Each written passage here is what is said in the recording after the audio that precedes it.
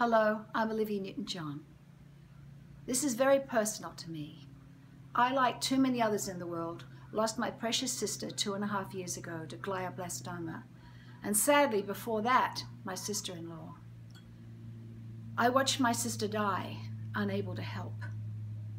And that is why this Agile Coalition study is so important to me and all at the Olivia Newton-John Cancer Wellness and Research Institute in Melbourne, Australia.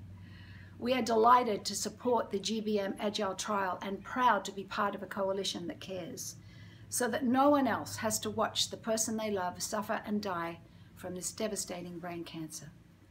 Because no matter where or who you are in the world, the outcome so far has been bleak.